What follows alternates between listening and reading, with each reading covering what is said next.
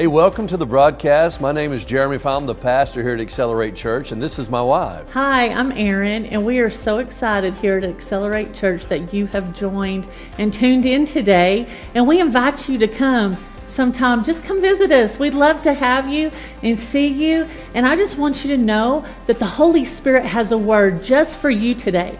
You may be going through all kinds of things in life, but if you will tune in to His voice and His word, He has your answer. That's right. If you can't join us in person at 10 a.m. on Sundays at 4400 South Crockett, then you ought to go to our website, acceleratechurch.cc. We have all our sermons there, and you can watch our services live and be a part of what God is doing here at Accelerate Church. But right now, we're going to get into the Word today. Just keep going and don't ever quit. That was one of the points I made early on in this series. If you're going to make it count, you got to look at eternity. And boy, have I been looking at eternity in this series. But you also have to have this about you. You will not quit no matter what. And He that has begun a good work in you, He will be faithful to complete it in Jesus' name. And some of you, He's been speaking to you since you were really before you were born in your mother's womb. You didn't have maybe the ability to recall that and remember that. But He was with you, the Bible says, in your mother's womb, and He's called you by His name for such a time as this. And every one of you is important to the kingdom of God. Your light is important. Your influence is important. And there are others that are going to read your life as a Bible. And you have to ask yourself, what is it that they see when they read your life? Oh, I pray that when people see my life and they read my life, they're pointed to the King, the real reason for this season. He made it count. When you think about everything that God did to bring His Son. Told about it for centuries before He was here. Sent angels to warn the shepherds. I was going to play a video, but it just didn't really sync up with me. But I got tickled. The skit guys have a new video out about the angel or the shepherd that missed out on the angels that were singing. He went to go get some coffee and some boba tea.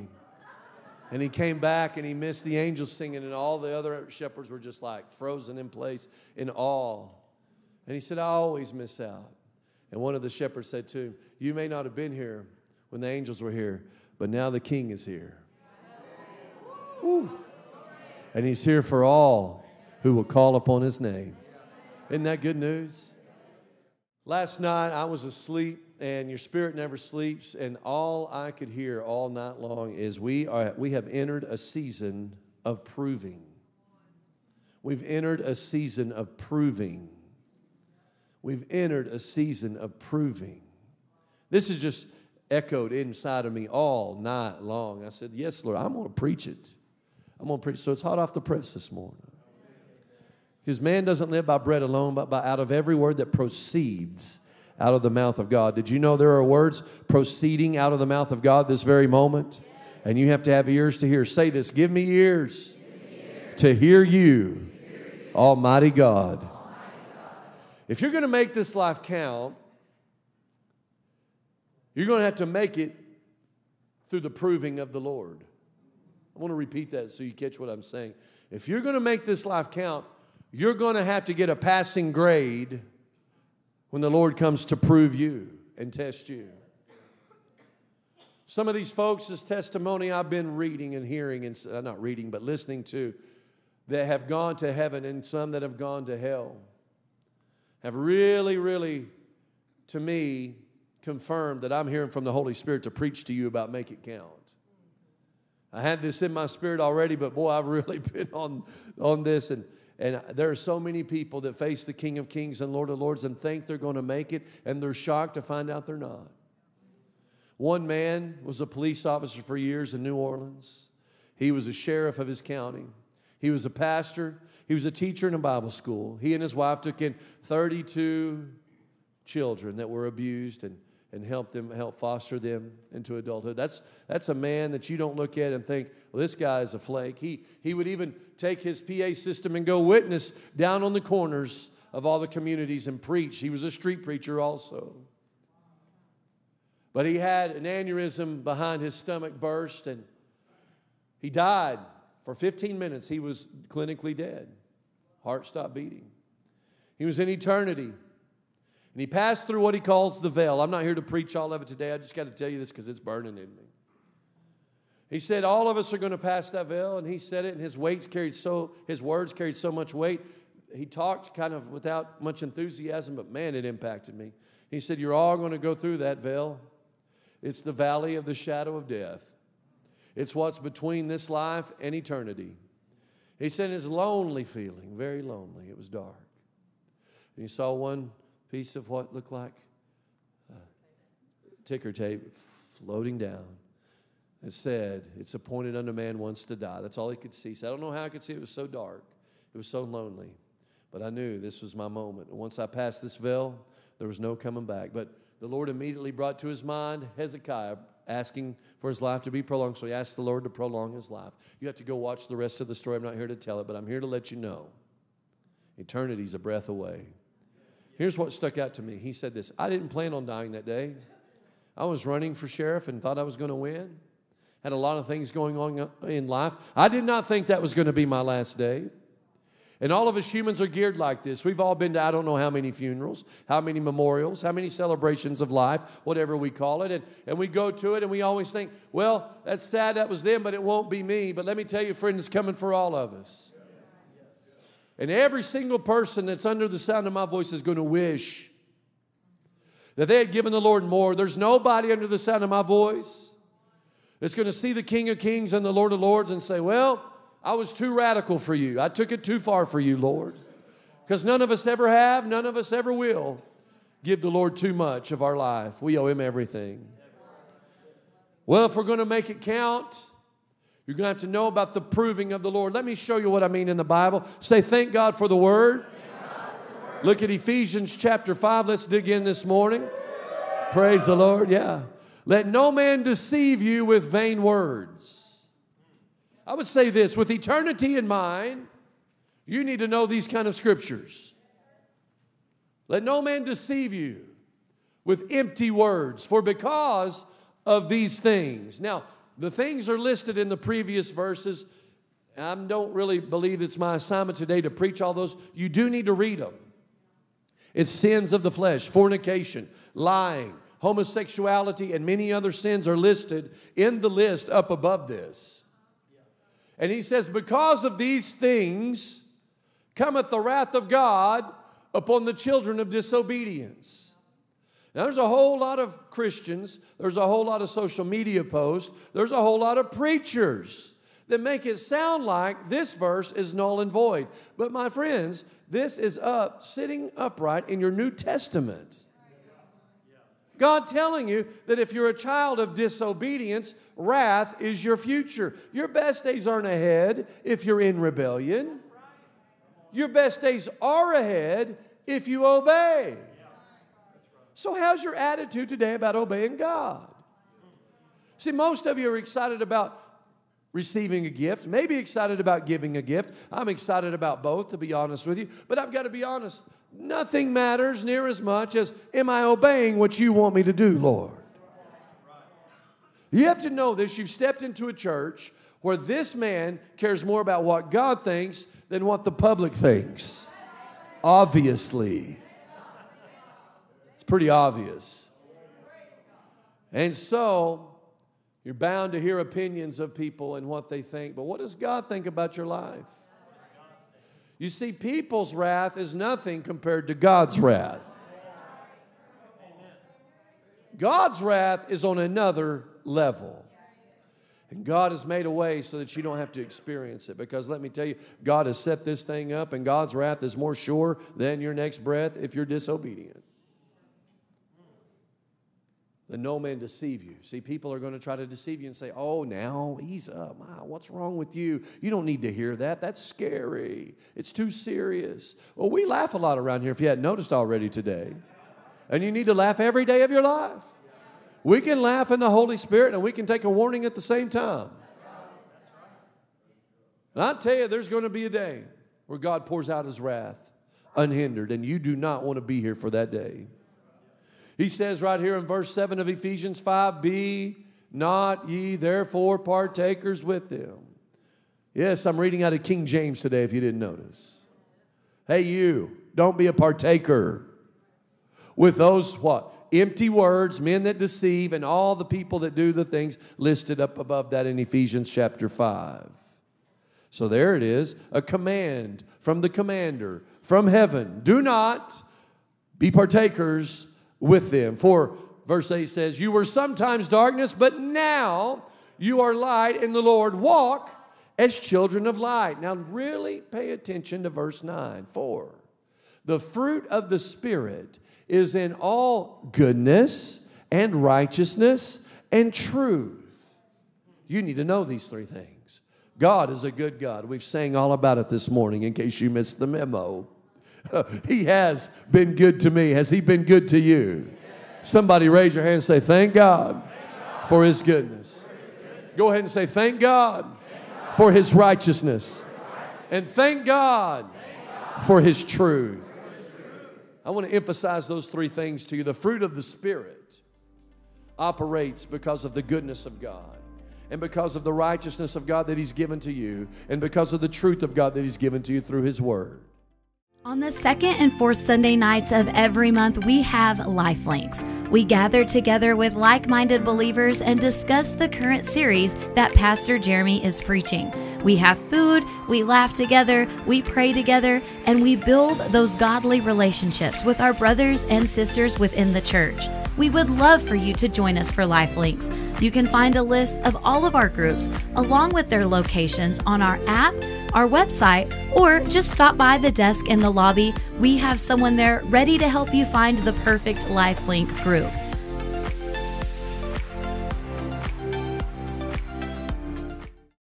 You're going to have to live in truth. You're going to have to live righteous, and you have to stay in the goodness of God if you want the fruit of the Spirit to happen in your life. Now, let me tell you, let me warn you something. People in hell have not lived with the fruit of the Spirit. In fact, there's a lot of people with no self-control at all that are in the flames right now. And it's serious. Oh, it's serious. Don't go there.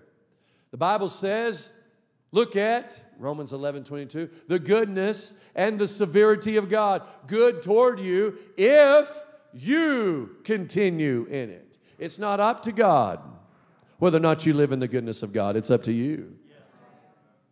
You see, it's not up to God whether you make heaven or you make hell. He paid the price. It's up to you. Choose you this day whom you will serve. It's a choice. I want you to look at verse 9 again of Ephesians chapter 5. For the fruit of the Spirit is in all goodness and righteousness and truth, proving what is acceptable unto the Lord. Oh, I heard it last night thundering inside my spirit. We have entered a season of proving. We've entered a season of proving. I hope you're ready. Proving? I looked up the word proving, and here was one of the two that I found in the Bible. Ephesians chapter 5 and verse 10. How do you prove what is acceptable to the Lord? Well, you've got to live in His goodness. You've got to live righteous, and you've got to love the truth. If you don't love those things, you're not going to be able to prove what is even acceptable unto the Lord. Maybe you haven't recognized yet. You live in a country and a world that seems to not know whether God approves of certain things. People are telling us some crazy ideas that God is approving of, but we're supposed to prove. What does this word proving mean? Write this down. I want you to get this. Proving means to test, to approve. To test, to approve. Now, I thank God for technology because I leverage it to help you and I out. And I looked at this, and this word proving is not put in English as proving, but the Greek word, the exact same Greek word, is actually used 23 times in your New Testament. 23 times. So the translators, for whatever reasons, and some of them are good or whatever, I won't get into that, but they didn't want to use the word proving. But I thought to myself, and I always think this, if I have something rumbling around in my spirit, like we've entered a season of proving, there better be Bible to back this up. And my friend, there's more Bible than we have time to look at today to back up the fact that we are in the season of the proving of the Lord. Wow. This is translated in other places, in case you're wondering, test. In another place, it's translated examine. A couple of places it says examine, such as 1 Corinthians, where it says, examine yourselves to see if you're in the faith. It says, prove yourself. It's the exact same word, test to approve. It also is translated try. It's also translated allow. In that scripture, it says, God allowed. He proved us and counted us worthy to be His ministers. Wow. We're in a season of proving. Now, I want you to think along this line. When someone creates an invention, let's say you create a product that you want to sell to the public. One of the first things you have to do after you have the idea and you create it and all those things, and have a patent for it, right, all that. One of the first things you really want to do, though, is test it to see if it works. And your testing is to, in a way, figure out if there's anything faulty with your design. But the main purpose of the test and the proving is to make sure that it's approved. Well, when I think about this, God is the creator, and His greatest creation is you. When you consider the human body and everything that's gone on and the time you've been here this morning to keep you breathing, it's pretty amazing that God has put so much into you and I. Well, He's done this, and then He gave His Son. He became a human, and He died for us. Think of this for a minute. This is why we celebrate Christmas, because He came and died for us. You know this. But all that's great, all that's wonderful. But then He wants to come and prove, to test us, to approve us. Now, a lot of people, when they hear about God testing them, examining them, trying them, they get nervous. But I'm talking to you about making this thing count. And I want to repeat what I started out with. If you're going to make this life count, you're going to have to make it through the proving, the testing to approve of the Lord. And He's going to test you. One of the men that went to hell, I've referred to him a couple times already this morning. Howard Pittman is his name. Doesn't mean I agree with all of his doctrine, but I'll tell you one thing. He did go to hell. He did visit with the king. He stood before him, told him of all the good works. I mentioned some of his good works too. He said, I was telling the king all of these works, and he was quiet. And then when I finally exhausted myself telling all my good works, here's what Jehovah said to him. Your faith is dead. Your works are an abomination unto me. He said, it couldn't be that the Lord's talking to me. It couldn't be. Well, because he had prayed the Lord would extend his life, the Lord granted him that. And the Lord said, you're going back, but you're going to share 5 points. And one of the points he was sharing is this point I'm talking to you about today, the proving of the Lord. The proving, the testing of the Lord. You see, anyone can talk a good game. To refer to my, in the offering message, basketball analogy, anyone can hit a free shot in practice when no one's booing you or yelling at you. Right? There's no pressure then. You're looking at me kind of like you're depressed. You shouldn't be, because God is testing you to approve you. And if you run from the proving of the Lord, there's no hope for you. Because the Lord wants to test you right now to make sure He can stamp approved on you when you take your last breath. You can stay up to date with everything happening at Accelerate Church by downloading our app. Add events directly to your calendar, receive notifications when services are going live, hear previous sermons preached by Pastor Jeremy, and you can even give right there from your mobile device. The Accelerate Church app has everything you need right there in the palm of your hand. Head over to your app store today and type in Accelerate Church Amarillo to download to your mobile device. You see, when you take your last breath on this planet, it's too late to make it count then. You're going to make it count now.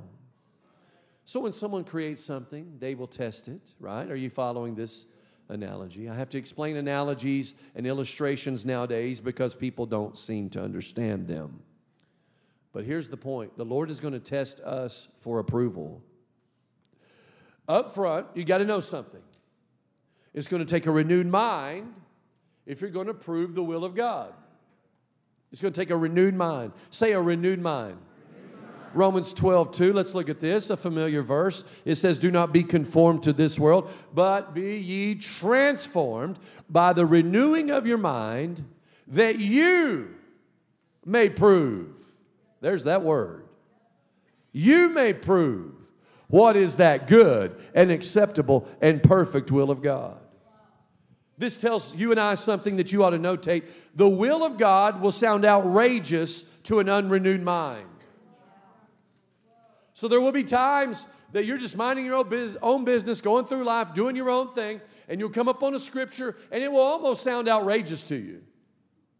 Such as one I already covered, bring ye the tithes. How am I going to have more, Lord, if I bring you 10%? See, the natural mind kicks in and reasoning and fights against that. I get it. I've had that thought cross my mind several dozen times in my life. But I'm more rooted in the Word with a renewed mind, thinking according to the Word of God. And I know this is God's will. God's will is not to increase me so I can just hoard it for myself. When I increase, God wants to know, do you realize that I gave you the breath so you could increase? I gave you the ability to get wealth so you could establish my covenant, he said in Deuteronomy. Well, I'll tell you, the Word is so full of our answers, we just got to spend time in it. But you got to heed this warning from this familiar verse. Don't be squeezed into the image of the world. How would I do that, preacher? I love the Lord. Through the way you think. You're going to have a renewed mind to be able to prove. Because let me tell you something. God's proving in your life, Him looking and testing your life, He uses the same standard for everyone. But man doesn't do that. See, man looks at you and says, well, I don't know. Do you look like you have money or not? This is real talk. Different people have different mindsets, but a renewed mind doesn't show partiality. A renewed mind says this, hey, we all have this mind, and we're all in charge of renewing it. Oh, He made us brand new, like we read just the other night. Once we're in Christ, we're new creatures. He made us citizens of heaven. You like that message a little better. You were shouting, I assume. He made us ambassadors of Christ. We ought to shout about those things.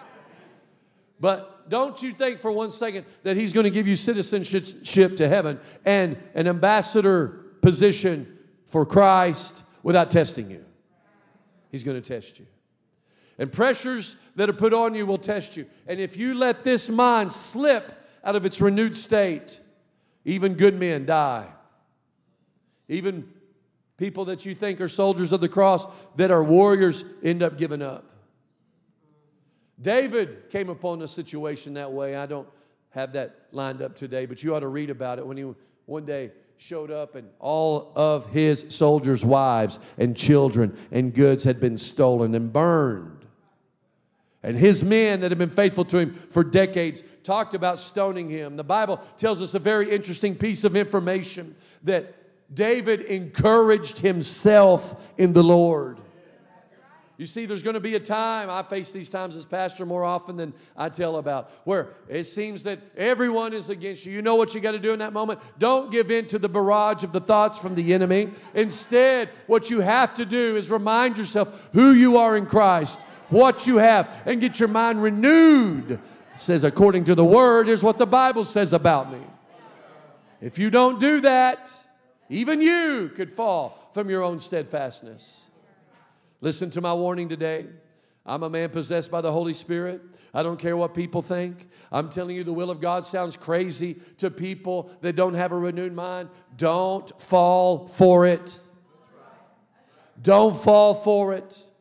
Did you know the Bible doesn't even give us permission to think on what we want to think on? It tells us plainly in Philippians 4:8, finally, brethren, anytime you see brethren or beloved in the New Testament, you might as well put your name on the scripture. Whatever things are true, whatever things are honest, whatever things are just. There's nothing in there about lies. And you dwelling on that. I think one of the most alarming things to me is how lies sell. Truth, not that interested in it. Why do you think? I haven't looked, but if I look at the news headlines for our big media outlets, even here in our city, it's going to be all the negative things that have happened this week. They're not going to report the positive things. Every once in a while, they try to throw one in because I think they even themselves recognize that the bad news is what sells.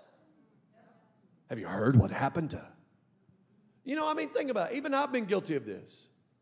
Look, you heard about the police chase the other night that I saw. I told about it. I immediately told about it. I don't always get to see that. And I got to think about that. I didn't tell very many good things that happened that I saw that week.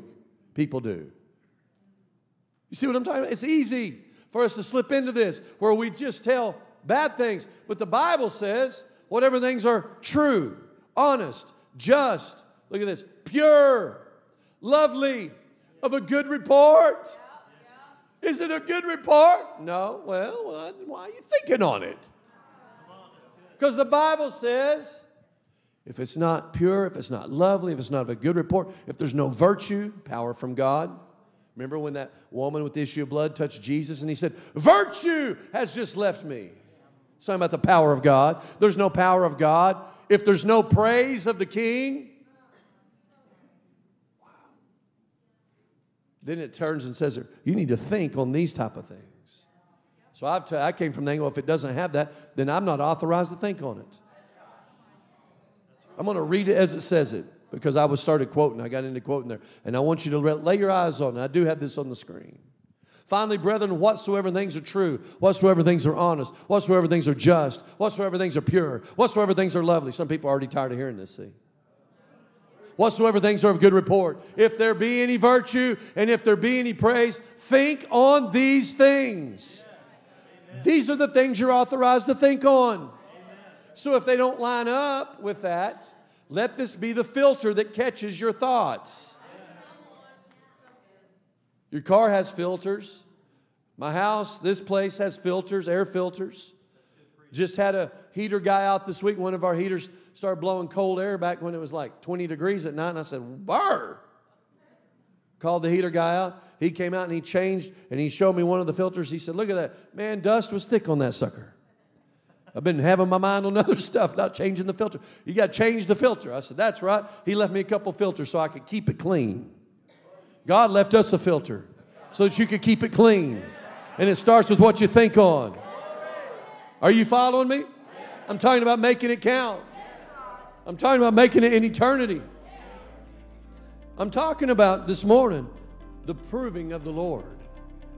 If you think opposite of God and He tests you, you're going to fail. Pastor Jeremy here. That's all the time we have today, so I hate to interrupt myself preaching there, but we had a good time today. Yes, we did, and we invite you to come in person. Come see us. Stop by and say, "Hey, Pastor Jeremy, hey, Miss Erin, I saw you on TV," because we would love to meet you and shake your hand. Absolutely, and be sure and tune in again next time on the same station, same time for the Accelerate Church television broadcast.